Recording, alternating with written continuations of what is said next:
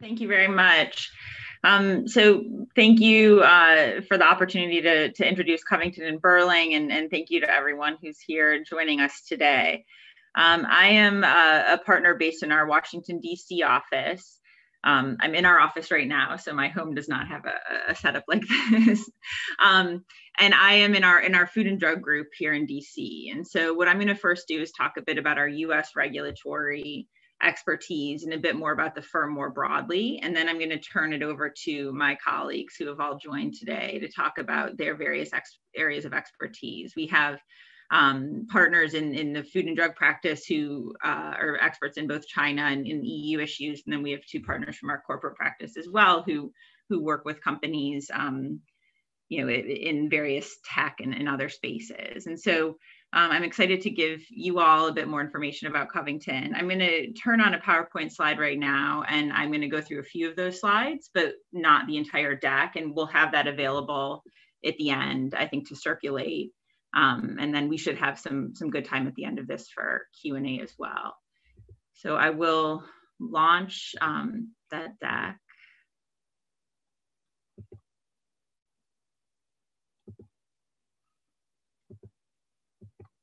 Okay. So just briefly, a bit of background about Covington. We really are and strive to be a global firm. We have 13 offices, and those are located here, kind of as you can see, kind of across the world. But we also have an amazing network of lawyers who we work with closely in the countries where we don't have offices. And so we found that particularly in the regulatory space, we've been able to provide really seamless advice to clients globally on kind of key and nuanced questions or issues that might affect food companies or other companies in a regulated industry. And so we do that very well. We work together closely, and we have great resources to do that. I think it's particularly fun to do that on cutting edge issues like alternative proteins and other spaces like that, where it's really cutting edge across the board and exciting in all of the jurisdictions where we're operating. Particularly in the US in the cultured alternative meat space, I'll just touch very briefly on this. We have very good experience in this space from both the regulatory side and from a policy side.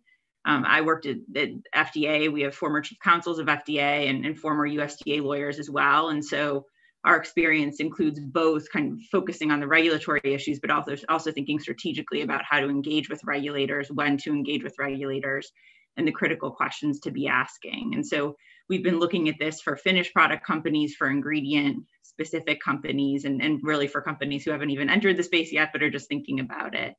And on top of the regulatory issues, we also have a very strong policy team. And so again, in the US, there have been a lot of state issues related to naming conventions. There have been federal laws that have been considered on those same issues, and we've been able to kind of navigate those successfully. More broadly, I'll just touch briefly on our global food practice, and then I'm going to turn it over to John to talk a bit about our China expertise. So in addition to our food and drug practice, which is really what you consider a traditional food and drug practice, we have what's called a food industry initiative. And the goal of that food industry initiative is really to advise our food clients in all areas where they might seek advice. And so that's regulatory, that's also potentially corporate, that's litigation, and that's policy. And so we aim to provide comprehensive services, and that's really what we seek to show you today is our expertise really across that space. We have offices in US, Europe, UK, and China that all focus specifically in these areas. And then, like I said, a great network outside of that. Here's just an example of some of our representative clients really from a US perspective, but to give a good sense of the range of spaces where we operate. We represent trade associations, we represent individual companies, we represent large companies that are making ingredients, and we represent investors as well. And so we have different perspectives that I think really bring a unique perspective to the table. So that's a very, very high level overview on the US side. We're hoping for questions at the end to give you more insight into what you might want to see, but I'm going to turn this over to John right now, and he can talk a bit about our China expertise. Sure. Thank you. Thanks very much, Jessica. So my name is John Balzano. I'm currently sitting in the U.S. For various reasons, but I would normally be going back and forth to our offices in Shanghai and Beijing.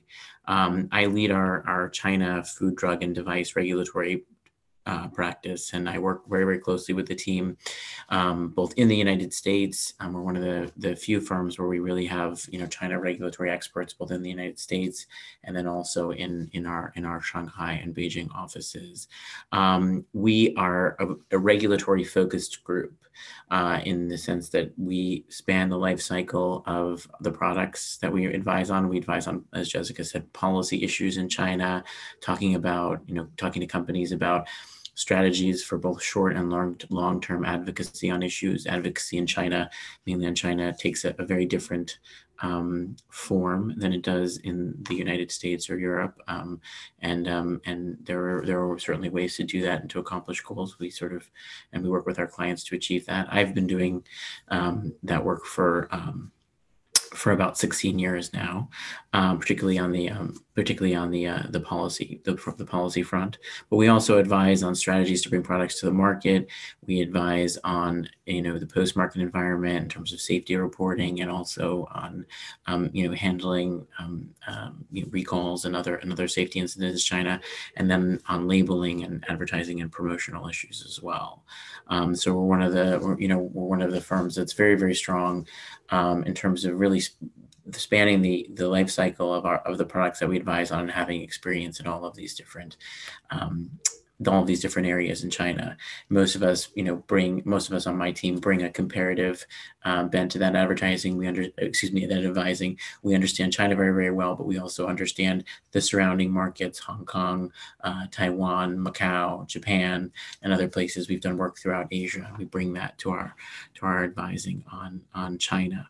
In terms of this area of alternative sources of food, and particularly in the culture and meat area, we have been, we work with companies to sort of deal with a range of challenges when you bring a novel product to China.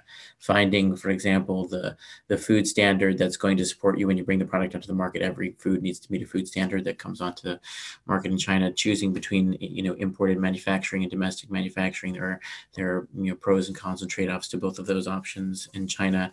And then thinking through not just how to get the product to market fastest, but also to create a viable model for keeping the product on the market in terms of being able to advertise and promote it as you need to, and meeting that model. And then also our regulatory team works very, very closely with our transactional team, our anti-corruption team, to really develop strong and functional relationships with partners in China. It's very often advantageous to have a partner on the ground in China, even if you're bringing a product into the import channel. But it's important to structure that relationship in the right way. And we truly work as a team in the China offices, with myself and my team doing the regulatory parts of it. And then we have people who work on the transactional partnering and licensing side of the advising. And then we have anti-corruption experts and government affairs experts in our Shanghai and Beijing offices that also assist with that. So I'm going to turn over to my colleague, Bart Van Vooren, who is in our Brussels office. I think he may actually be in the office. I can tell from that background. I am not. And thank you very much for having me. Thank you, John. I'm not in the office. It's past midnight here, so I'm speaking to you from my home office, and the entire family is already long asleep by now. So I am a partner in the food and drug team based out of Covington's Brussels office.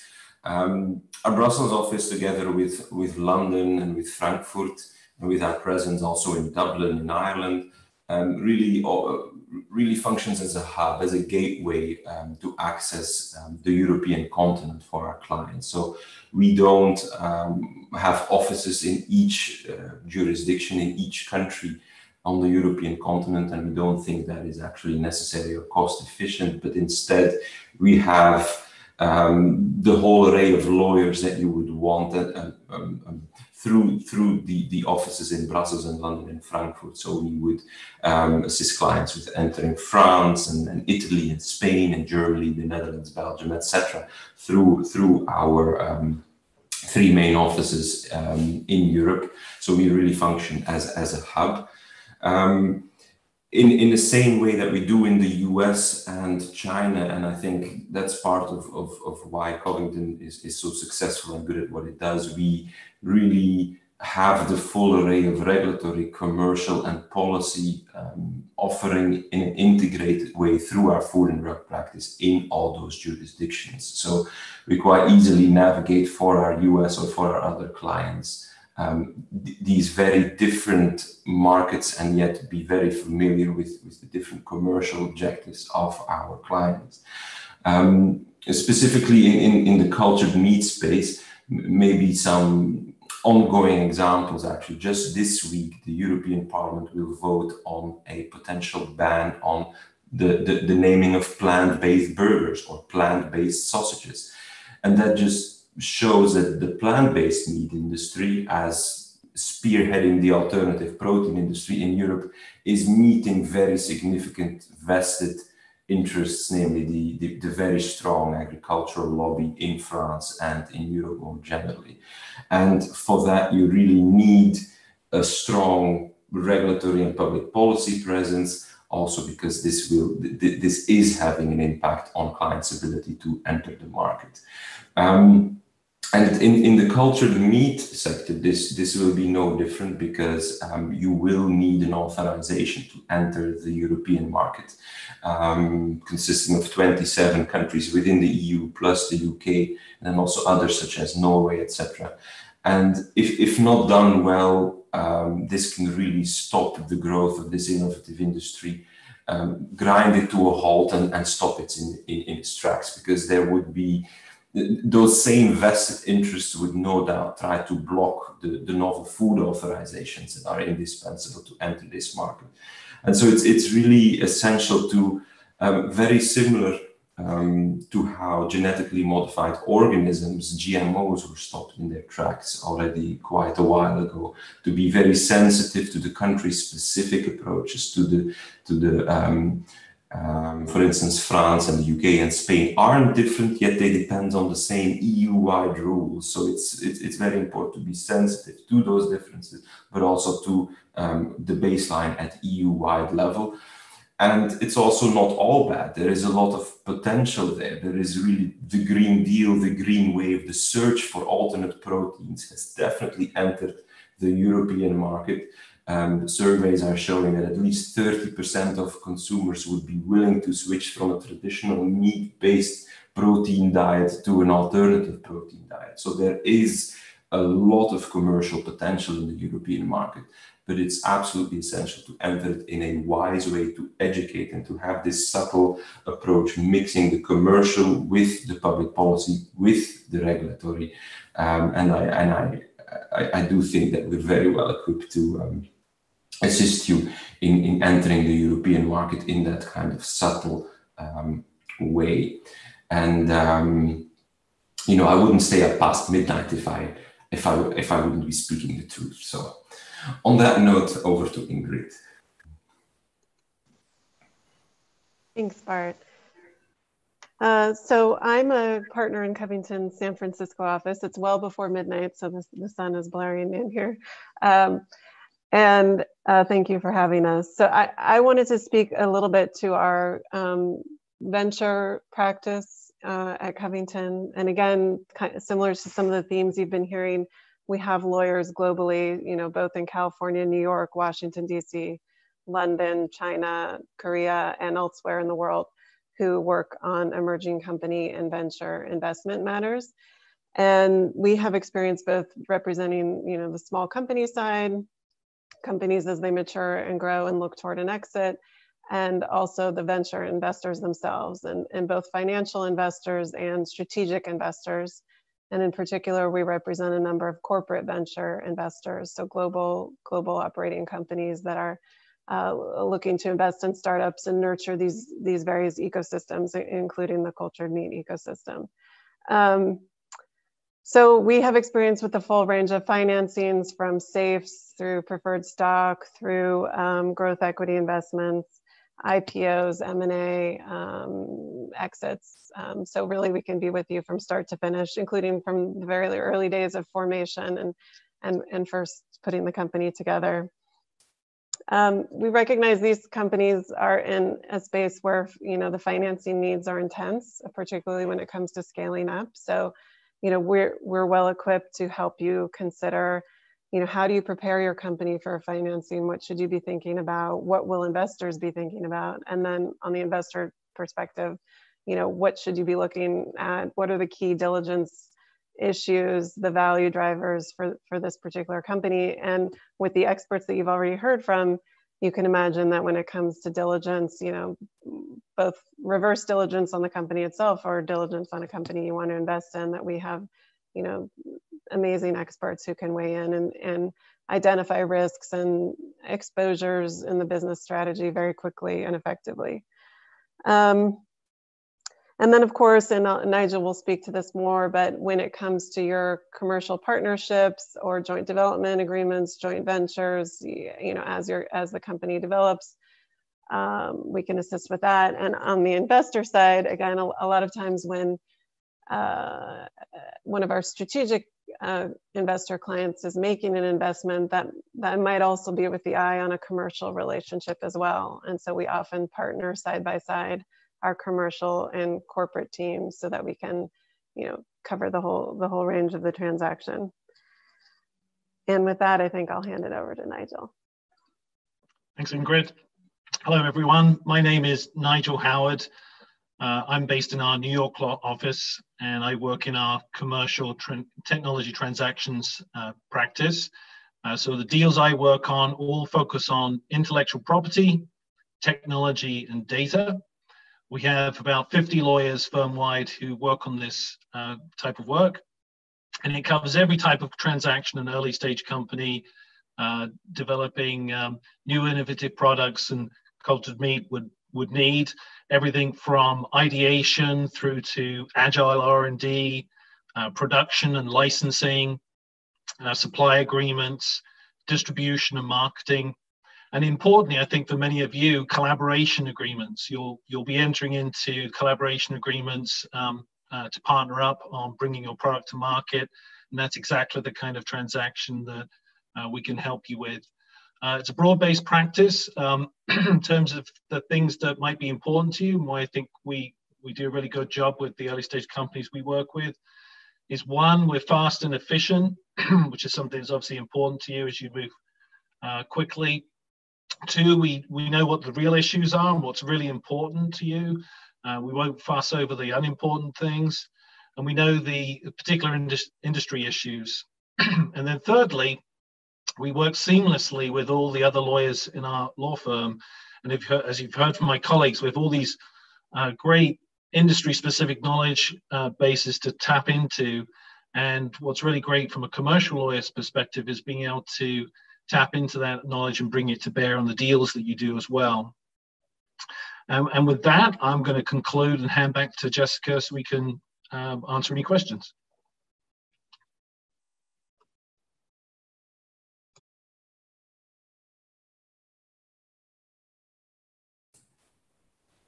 Jessica, you're still on mute. Sorry about that. I turned my video on. I didn't do the other part. So there's two questions here that are kind of related that I'm going to answer a bit briefly and then maybe turn to Nigel or Ingrid if they want to address as well. And so one question is, what's the average scope of work for food tech startups and what stage do you typically work with Covington? And then kind of tied to that, are there startup options in terms of kind of working with us? And on the first question, I mean, I would say, you know, it ranges. And I would say, though, that we've worked with companies very, very early on from a regulatory perspective. And what we found, I think, for those companies is that it really adds value to show that they have the regulatory side of things nailed down and kind of in a sophisticated way at the outset. I mean, especially in this space, there are issues that are coming up right from the start in terms of manufacturing and engagement with regulators. And I think it's important to be thinking about those at the outset. You know, so at least on the US side, you know, companies do start very early on. I don't know if John or Bart have more to add. And then just high level, I'll say that, yes, we do have options available for startup companies in terms of our fees and different options depending on financing. And Nigel or Ingrid can weigh in on that too. I think John, do you want to add something first? I think you were. I would just say for China, yes, I think we do see great value when people start with us from a very early stage, and that doesn't need to be a very substantial, undertaking, but just sometimes a series of conversations that we have, over a course of, a couple of weeks or month, just to get you familiar with the environment in China and to lay out the issues for you, and to also lay out the sort of cast of characters that you're going to need in terms of third parties and consultants and on the ground, partners and agents. To assist you with putting the product in motion. So I tend to think that, we're very efficient at sort of doing it at an early stage and then learning the business. And I think once we learn the business, there's a lot of issues that we can spot for you down the road. Exactly.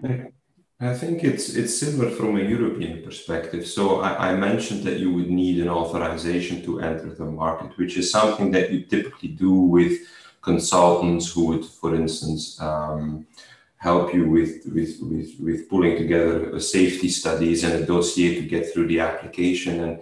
And we'd be involved early on in a relatively light touch approach in explaining to you, perhaps helping you finding the right consultants can be one thing that you'd need, because you would want entities, companies that are well versed in filing these applications, that know the people in the Food Safety Authority, that know whom is whom in the national authorities. That's one thing. Another thing that we do is we would review the application to make sure that it's in line with your commercial objectives in the medium term. How will you label? How will you present your product? There's also, when you file the application, there are some regulatory exclusivities that you may be able to benefit from. Will you at some point maybe want to file for a health claim? So we can early on already help you think in the medium term, so that when you're still in the application process, you will have an easier time actually entering the market once your application makes it through and once you actually launch your product. I'll just add that one of the reasons why we represent companies from the earliest stages is the kind of bonds you build when you're a growing company that is the kind of bonds we want long-term with our clients. We really invest in long-term relationships with our clients, and we find that even, as Bart said, just a little bit of advice early on can really put you on the right direction, and then we just build up the relationship over time. So yeah, we're very keen on starting the relationship early on. Ingrid or Nigel, I don't know if you want to say any more just about kind of the options available for early stage companies in terms of. I'll just say we do work regularly with startup companies and put together fee arrangements that make sense. We recognize that there may not be a lot of cash on hand, but also the importance of getting these things right early on. So yeah.